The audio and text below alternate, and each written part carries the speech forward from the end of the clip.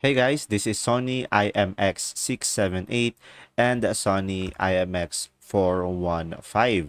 So guys, the product links will be in the description below and watch till the end to know which one is the better choice.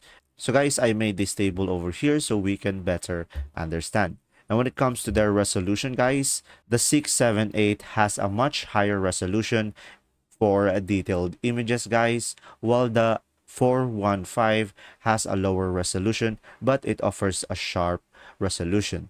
But when it comes to their low light performance guys, the 678 has a decent performance but it is not exceptional, while the 415 is pretty much excellent due to its high sensitivity.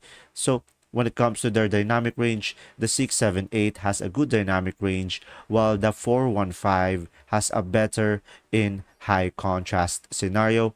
And when it comes to their use cases, guys, the 678 is for a higher resolution application, while the 415 is pretty much for low light and nighttime and for automotive use. So guys, overall, choose 678 for higher resolution and detailed imaging, and choose 415 if you need a superior low light performance and dynamic range. There you go. See ya.